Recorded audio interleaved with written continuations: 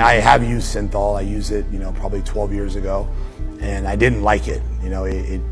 It blurred my muscles. It made my muscle look weird, and it was incredibly painful. And it's very hard to train. You're almost guaranteed going to have to take some painkillers while you train because it's so painful. So the whole theory of Synthol is you inject it in, it stretches the fascia tissue out, and therefore allows the muscle to grow at a faster rate. So that's the excuse of, I'm not cheating, I'm not using cosmetic enhancements, I'm doing this because it's going to make my muscles grow faster. But that's all false. It doesn't do that. And a lot of people, what they don't understand is that when you're injecting oil in your muscle, that oil is blocking the blood flow and the oxygen flow to the muscles.